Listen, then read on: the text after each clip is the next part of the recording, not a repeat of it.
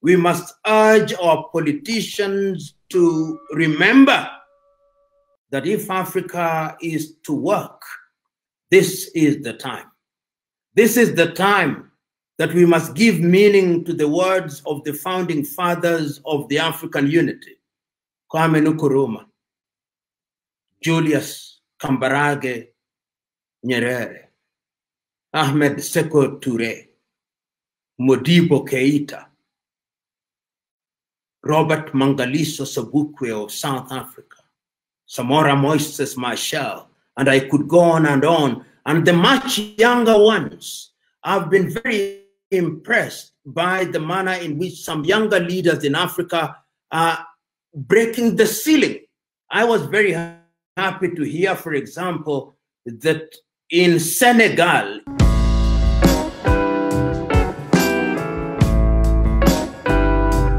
in the fight against COVID-19, the Senegalese are now producing testing kits, which are less than $1. And I'm told that the French are not happy.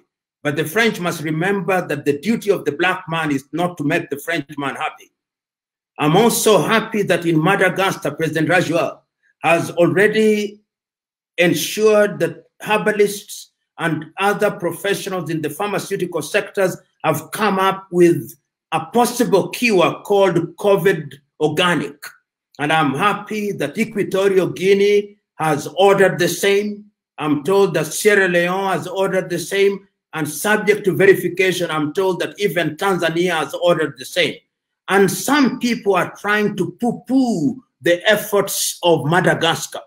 Madagascar has started. Our duty and the duty of our professionals in the pharmaceutical sector is to ensure that we develop the research that has been undertaken, so that going forward, we must also, in our quest for unity, ensure that we produce our own medicine.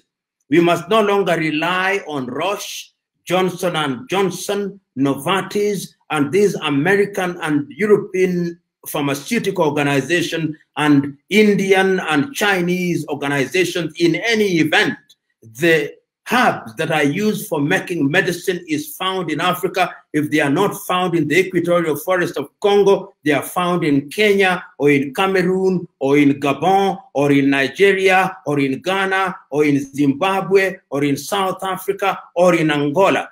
So Africa has all the things that can make us work and move in the right direction.